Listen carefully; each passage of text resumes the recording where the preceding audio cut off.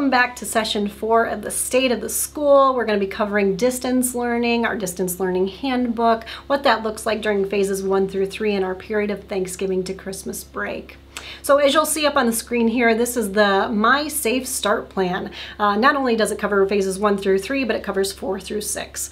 Right now we are in phase 4, hopefully moving to phase 5 based on the data that we do have for our area. So we can hope and pray that that's where we're headed. However, as we travel into the fall and later winter months, there could be a possibility that we may slide backwards into phases 1 through 3.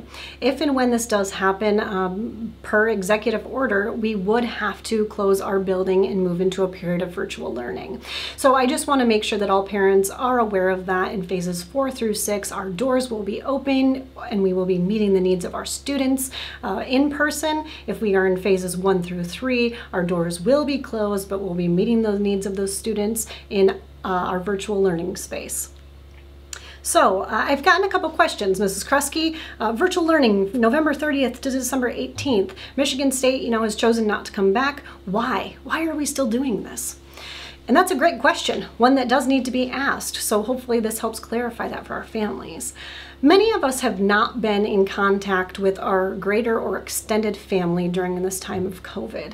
And because we haven't, we've been able to stay safe in our own little bubbles with those people that we've let in. However, we know as we come to Thanksgiving and Christmas, there's going to be a time when families are finally getting back together for the first time. They're going to be traveling and they're going to be seeing each other.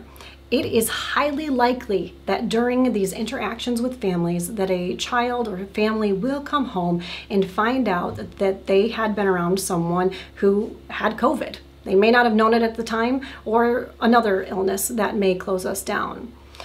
So because it is so highly probable this is going to happen, it is easier for us to help our families prepare ahead of time for virtual learning for those 3 weeks than to have us come back into session, find out that someone had COVID and then expose students at St. Thomas, and to then close down for 2 weeks, and then we'll be closed up until we start in January 4th of the next year.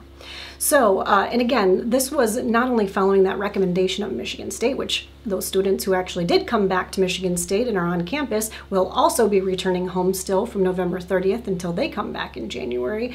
But this was also something that we talked and debated about in our safety committee. And is this something that we should be doing for our families, knowing that it's a 3-week period, the amount of travel that happens at St. Thomas, and the statistical likeliness that someone is going to be exposed to COVID during that time. Again, this is not because it was purposeful, but it is that someone has contracted COVID, but it is likely that it's going to happen because we have not been in contact with that many people, or we shouldn't have been in contact if we've been staying in our own bubbles. So this is to help protect everybody at St. Thomas and to know that we can, during those 3 weeks, really meet the educational needs of our students while supporting the health of our community. So that is the big reason why we are still continuing with those 3 weeks of online learning from Thanksgiving to Christmas. If you do have any more questions about that, don't hesitate to reach out. I'm happy to talk to you on the phone, and that would probably be the best way to do it. You're welcome to email me and we can set up a time, but I'd love just to talk to you on the phone if you do have any questions. As we do move into that period of 3 weeks, and if we happen to move into another period of virtual learning because we've moved into phases 3 through 1, you will need to refer to our distance learning handbook. This is linked within the Return to School plan in section 7 under instruction. I believe it's bullet point number 2, but it will talk about the distance learning plan. In the distance learning plan, it's going to lay out all the information that you most likely have questions on. So what will my student be doing? Will this look like it did last year? How long will my student need to be online? Are you going to have plans like the public schools currently have? So this document will help share with you all of those expectations that we have heading into that virtual learning period. So the first thing I want to highlight out of our distance learning plan is communication. Communication is going to be extremely important during any period of virtual learning. This year, by 5 p.m. on Sunday evening prior to the week of virtual learning, you will receive a layout of the week from your child's teacher. That plan is going to tell you everything that your child's going to be working on throughout their day, from language arts, religion, math, social studies, science, and then again we will have that enrichment component as well for our specials. But that will be given to you by 5 p.m. the Sunday prior to the week so that you can help plan for the week ahead. We know that you also will be working from home and you'll need that plan so that you can get started, or that you may have several students that you need to plan for. So that's a change that we're making this year to make sure that you have that prior to the week starting. By 9 a.m., your assignments will be posted in Google or Google Classroom for your students. So although you're going to receive that plan on Sunday night, they won't be released until 9 a.m. that morning for students to get started. And so you're going to need to look in the Seesaw or Google Classroom for your student. You will also continue to receive communication throughout the week outside of that Sunday night update. So look for those coming from your teachers as well. There's also the communication tools that we hope that you will continue to bookmark and follow through the e-learning hub, and the tools that your students will use. The next big piece is the amount of time of e-learning. So when we look at the amount of time that a student is going to be working throughout the day, we had to look at what is best practice. Is it really best practice for a child to sit in front of a computer from 8 a.m. to 3 p.m.? No adult wants to sit in front of a computer between 8 a.m. and 3 p.m. all day. So what we've broken down is what is best practice for learning expectations for a student. So you'll see on this slide that the expectations are that if you're in preschool, that you'll have 60 minutes a day. Kindergarten, you'll have about 90 minutes or 1.5 hours of work. Grades 2 through 3, you're having 120 minutes or 2 hours a day. Grades 4 and 5, 150 minutes or 2.5 hours a day. And then 6th grade, up to 3 hours, and 7th and 8th, 45 minutes per subject or up to 3 hours per day. This is outside the learning time that you're going to have for Zooms. Zooms this year are going to be also scheduled, and you're going to be meeting with your teacher, at least in the older grades, once per subject per grade. So for instance, if you're in 4th grade, you're going to have to meet for religion on one day. The next day you'll meet on mathematics possibly. Then on Wednesday you might meet on language arts. Thursday you might meet on social studies, and Friday you might meet on science. So you will have a session with your teacher based on those areas of learning. However, your teacher may also decide, instead of just doing that one 30-minute period for language arts, maybe they're still differentiating into their small groups that they had in their classroom. And they may have different times in which they're going to meet with you for those 30 minutes in smaller groups of students. Last year, our 4th grade teachers, Mrs. Montgomery and Mrs. Royal, did this very successfully. I know that our 5th grade teachers did this as well, and so did our 6th grade teachers. Mrs. Gradwell did an amazing job with mathematics. So do look for that communication and that layout to come when students will be on those Zoom sessions, but the time that they're working outside of Zoom has been labeled there. So I've also included in the distance learning plan kind of a way to schedule out your day. It's a sample plan of what a day should look like, right?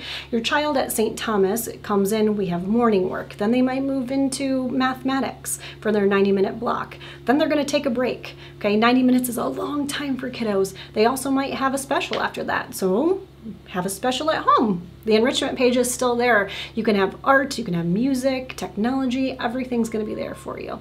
Then your student may come back and work on that language arts period. Then we have, again, religion, we have social studies, we have science. So it's meeting all of those within a plan that fits, though, for your family.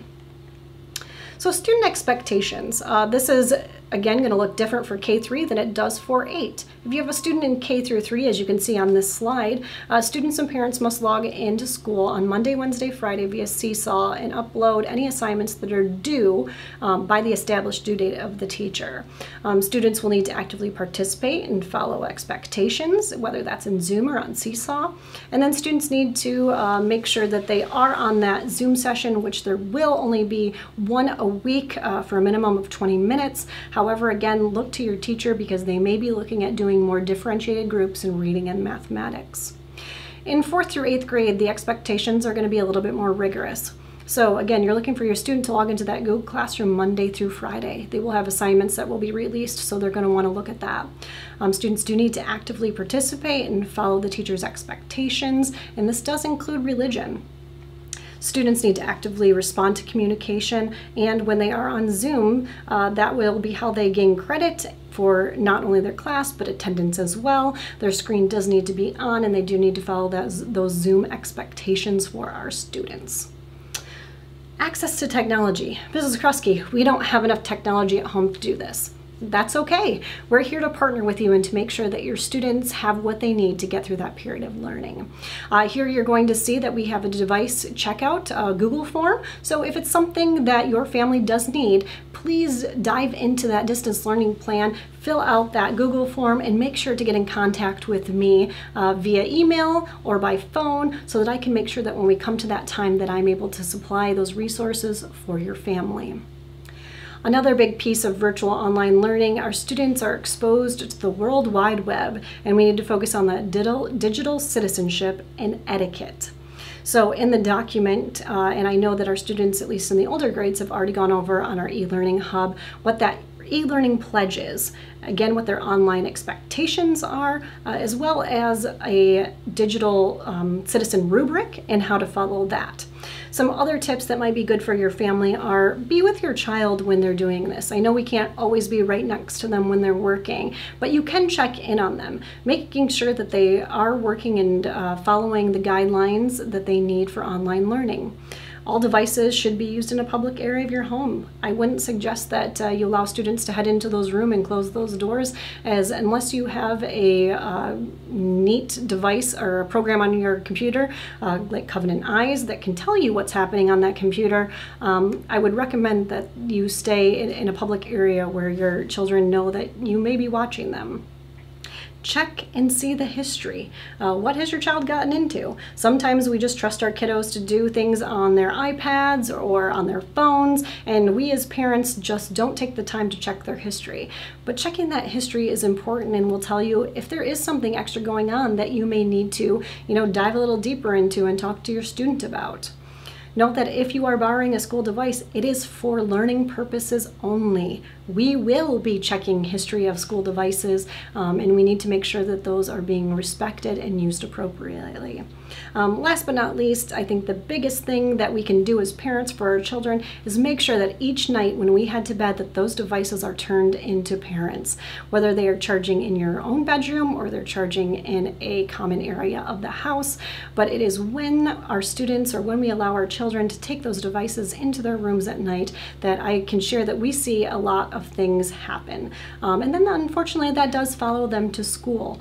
So that is just one good way that as a parent that you can step in and help make sure that your child is being safe and healthy as they are using their online tools. So that closes out our virtual learning, why we'll be doing that period of virtual learning, what it looks like if we move into phases 1 through 3. And next session will be for our middle school students and parents. Thanks for joining us, and see you next time.